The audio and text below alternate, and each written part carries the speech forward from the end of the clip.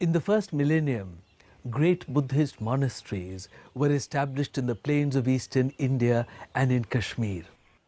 Now, the main obstacle about salvation is ignorance. There are many different levels of ignorance.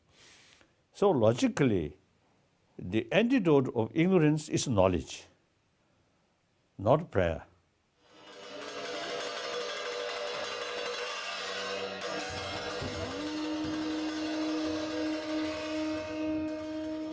Something which is so unique of Nalanda University in terms of its knowledge and wisdom is the tremendous logic, tremendous metaphysics, and the tremendous study of epistemology.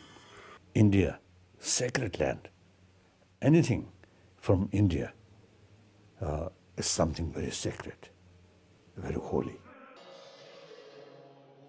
So therefore, I always describe, or when I met Indian, I always say, you are traditionally our guru.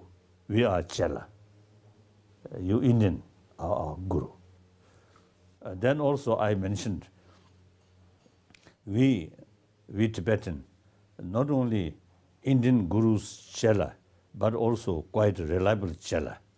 That means in guru's own land, Buddha Dharma, a lot of ups and downs. During this period, your Chela, kept throughout, you see, through centuries, we kept your knowledge intact.